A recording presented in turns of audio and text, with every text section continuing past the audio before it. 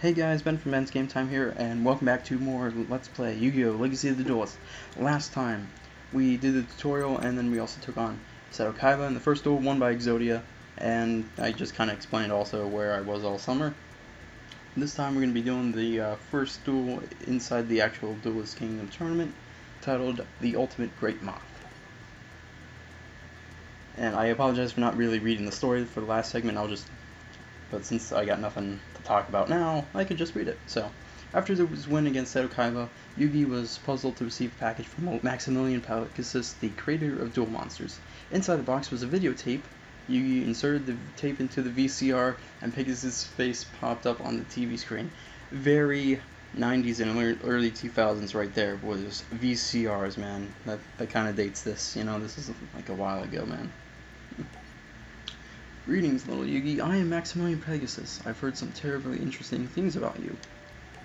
Your impressive defeat of Seto Kaiba intrigued me so much that I've decided to investigate your amazing dueling skills personally. Right here now, we shall hold a special duel. So yeah, in this story mode, not all the duels are present. Like, you're not going to do this duel. But, I mean, this one's understandable because you actually, you lose it. Spoilers. But, it's kind of also a weird duel that had, a time limit in it. So, suddenly, strange and arcane magic froze time so that no one could move, except for Yugi. This dark dimension we're in is known as the Shadow Realm, a mystical place where incredible monsters can be summoned and the impossible is quite possible. Tell me, Yugi, do you believe there is magic in these cards? Don't you know? You invented this game. Good point. What if I told you I didn't? Huh? In ancient times, the Egyptians called this the Shadow Game. Powerful pharaohs would hold mystical duels in other dimensions, just as we're doing now. But instead of cards, they battled with real monsters and real magic. The magical forces were so powerful that the Egyptians lost control of them and nearly destroyed the entire world. It's a good story, but these monsters can't be real. These monsters are very real, and also quite dangerous. Yugi boy, you really are quite entertaining. The way you scowl and sneer, so defiant yet helpless, and so completely ignorant of the power of your Millennium Puzzle. That's the the yellow pyramid you have. It's one of the 7 Millennium Items.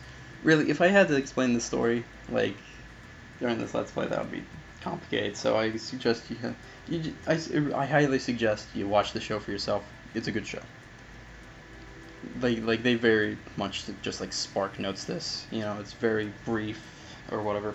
So Yugi looked at the puzzle. The power of my puzzle. 5,000 years ago, a powerful pharaoh locked the magic of the Shadow Games away in 7 mystical Millennium Items, like I just said.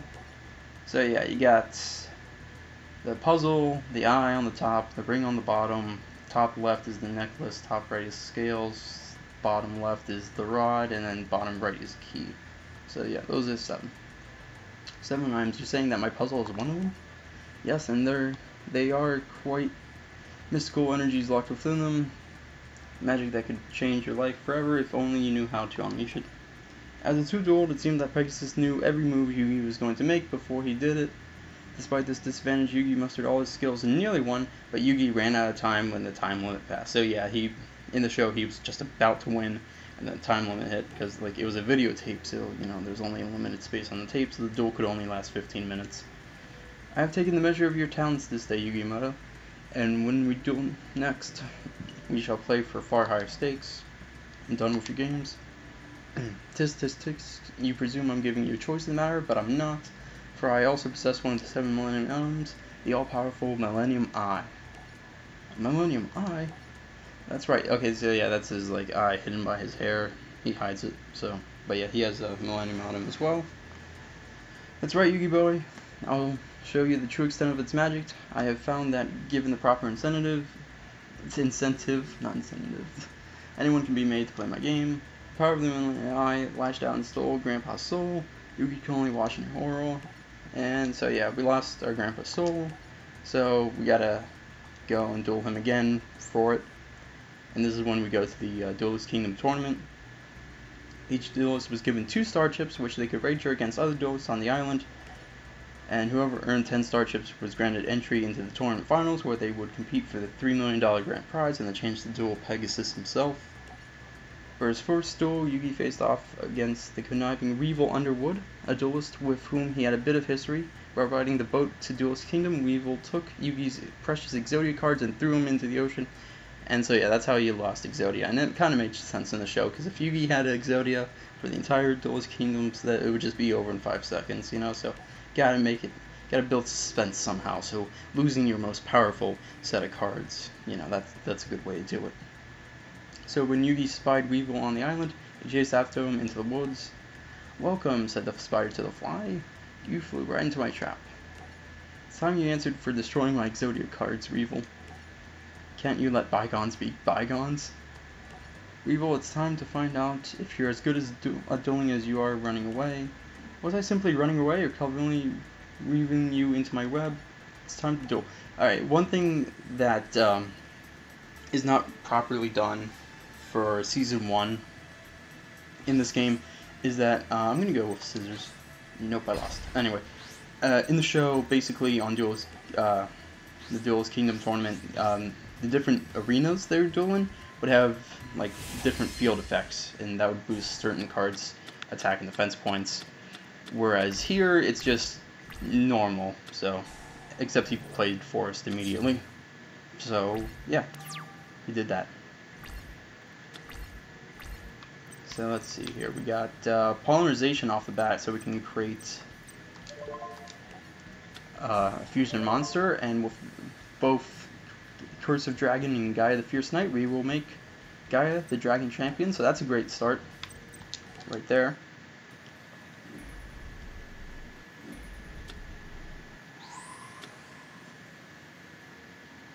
And that's another achievement. This is actually a pretty easy game when it comes to achievements, so that's good. And putting him in attack mode.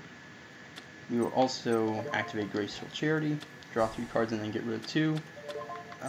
Get rid of Feral Imp, and get rid of him. We'll play Mystical Elf in defense mode, and then we'll attack with Gaia the Dragon Champion. And that was his Cocoon of Evolution, which is his best card. Basically, he would use a different card to equip it, and then it would grow into his most powerful monster. So good thing we stopped that immediately. So yeah, we want another monster to attack the face down one so we can keep our... Okay. Destroy all field spell cards on the field. Inflict 500 damage of life points to each player's life points during... That might be useful for later. And we're just going to attack. Yep, that was the Petite Moth he was going to use to create his Great Moth, which is his greatest card. So,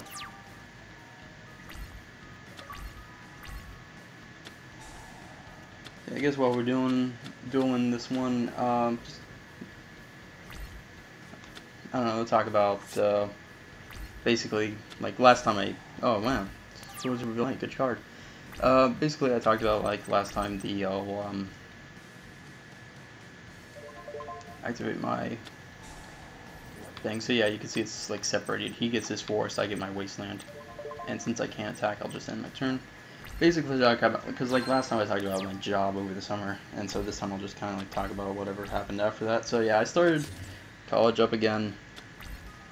I'm going to Robert Morris University this time. Got another one of these. Play this face down and end my turn there. But yeah, I'm liking it so far. The reason I left the other place I was at last year is because they just didn't have my shouldn't have played that actually because it has good effect.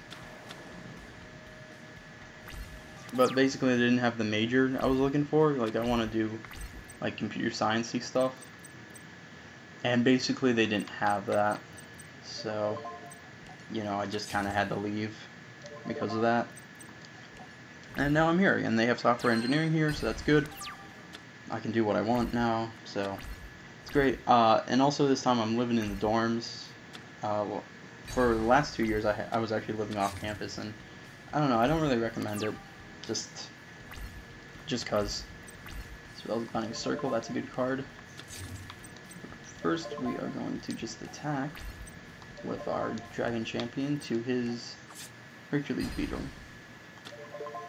But yeah, so far I'm kind of enjoying living on campus. It's not too bad. Okay, another little annoying aspect of this game is that because of the nature of the game itself, they have to ask every 5 seconds, do you want to use this card that you can only activate in certain occasions? And so it's like Spellbinding Circle I played down, but it's like, do you want to activate it? No, not yet. It's before the end of the main phase. Do you want to use it? No. He just ended his phase. Do you want to do it? No. So you gotta ask. Oh, it's gotta ask over and over again, and that's just how it is.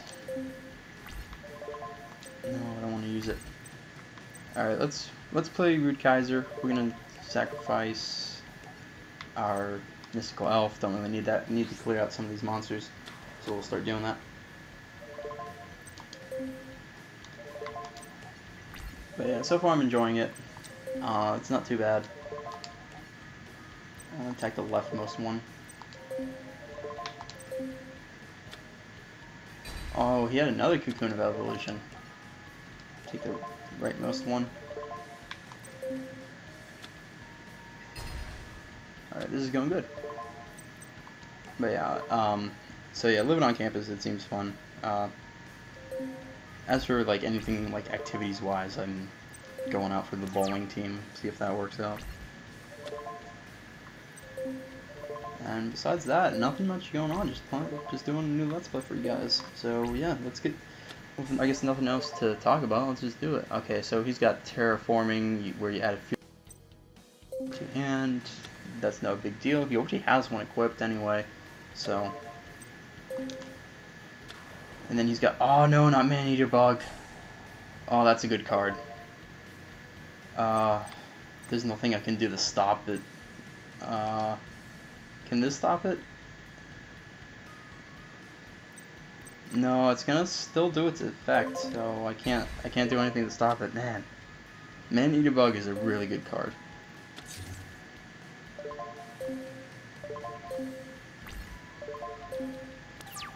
Man.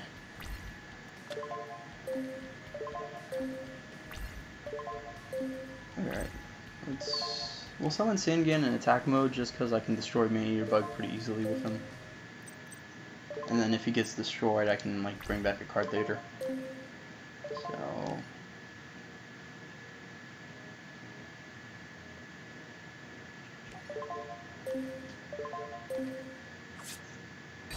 there you go, he took some damage, and Rude Kaiser, you're gonna attack his face down. Oh, it's a Cocoon of Evolution, darn. That's not good. Because he can grow his Great Moth and that if he gets a Teat Moth equipped to it. A lot of this game is luck based though, like depending on what cards you get.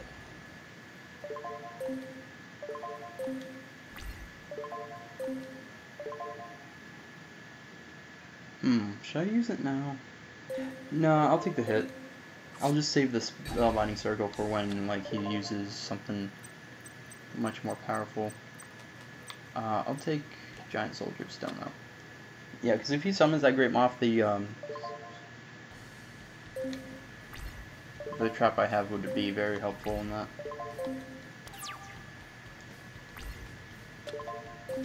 Okay, Swords of Revealing Light, that's also a good card. Play a Giant Soldier of Stone in defense. And then we'll play Swords of Revealing Light face down. Yeah, Spellbinding Circle. See, this destroys mine as well.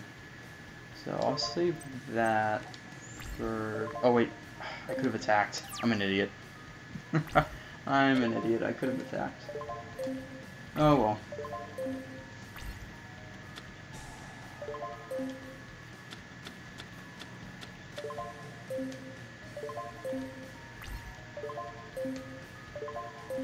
Well, I mean, he's gonna do damage to himself because he's attacking my Giant Soldier of Stone, so that's good then. We're all good. Alright, what else do I got? We got a Horn of the Unicorn. Equip. So yeah, equip this, and I can, yeah, I'll equip this to my Rude Kaiser, and now he's even more powerful.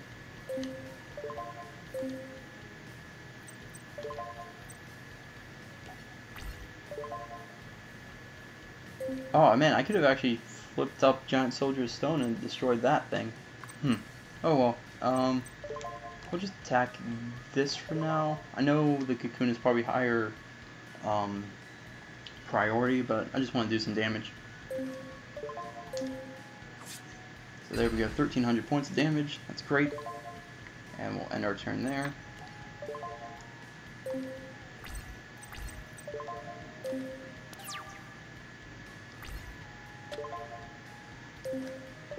Another possibility is he could deck himself, because when you run out of cards to draw, then you end up losing the duel automatically. So he could do that, because he already played 2 Graceful Charities. He's got a face-down card, so that's not helping me.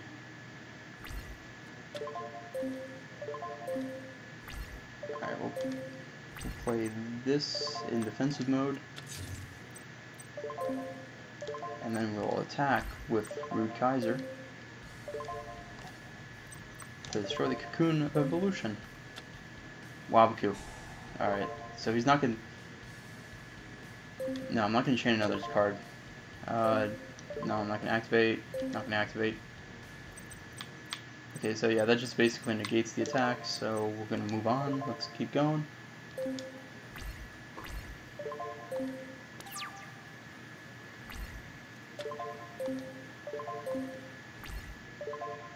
Still saving that card for Great Moth if he ever summons it. I don't know if he will. Nope, he ended his turn.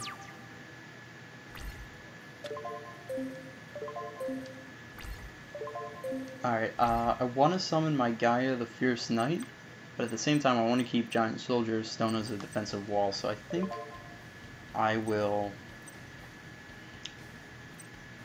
temporarily summon him in attack mode, just that way I can get, yes, because see, he gets like a little bit of a boost, so I don't think any of his insect cards could really beat it. And if anything, like if he does beat it, then I can use Rude Kaiser instead. So there we go. Cocoon of Evolution is destroyed, and Griffor attacking directly. There we go, he's on the ropes. I'd say about 1 or 2 more turns ought to do it. Plays a card face down. Alright.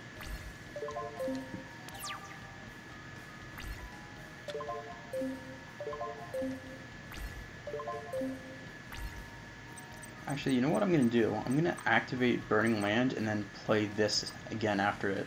Just so that way I can inflict even more damage on him. I think that would be a good idea.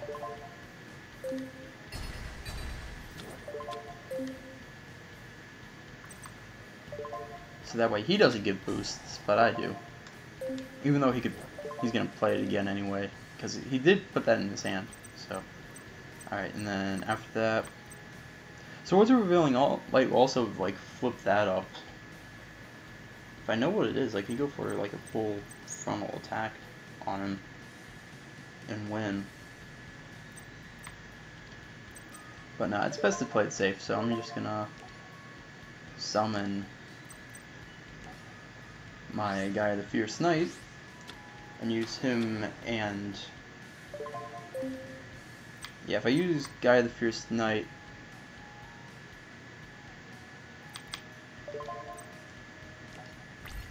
on the face down, and then I use Rude Kaiser on the on his life points, he'll basically be almost gone. Oh, never mind what just happened. Hold on, gotta read the effect of that. When this card is destroyed by battle and sent to the graveyard, you can special summon 1 insect type monster with 1,500 or less attack from your deck. Alright, so that's what he did. Well, that's good then, because like it's from the deck, so it's like he has less cards to now use, so that's good. And with that, I end my turn. He only has 15 cards left, whereas I have 18, so, I mean, he's running low on cards. And he's going to take some continuous damage from my card, but I also take a little bit of damage as well, but that's okay, because I'm way ahead of him. So we're going to summon Beaver Warrior in attack mode, and let's just end the duel. Attack with Beaver Warrior. I think that could be a negate attack. Nope, Wabaku. No battle damage this turn. Yeah, I can still direct attack him, but it's not going to do anything. Man. So we're going to just end our turn there. Alright, one more turn ought to do it. He's got no tricks up his sleeve anymore. I mean, he's still losing anyway. Like, I could just, like, wait this out and he could still lose because of my Burning Land card. I could put 2 down and just really... Oh, good Mirror Force.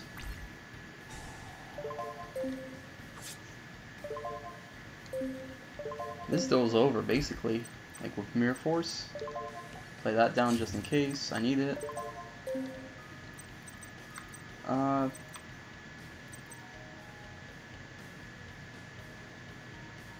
Might as well use Spellbinding Circle now, and use it on his face down. Oh, I thought that would flip it up. Weird. Alright, Swords of Feeling, Light, whatever. What do we got? This card. If this card is sent from the field to the graveyard, you can add 1 level 5 or higher insect-type monster from your deck to your hand. If this card is banished, you can send 1 insect-type monster from your deck to the graveyard, except Romance Insect. Okay, so yeah, this duel's over. Woo! Did it. Beaver Warrior, you finished him, and then... Yep, got it. He's got a card, but that doesn't matter, because I can attack with Gaia the Fierce Knight, and the duel's over. Woo! We won. It's over. I've won. No! Impossible! My Moth is unbeatable. You couldn't even summon your Moth. That's how unbeatable, quote-unquote, it was. I prevented you from summoning it. And so, yeah, there we go. And so that's all for this time. Next time, we're going to be doing the next duel titled The Harpy Lady. See you guys then.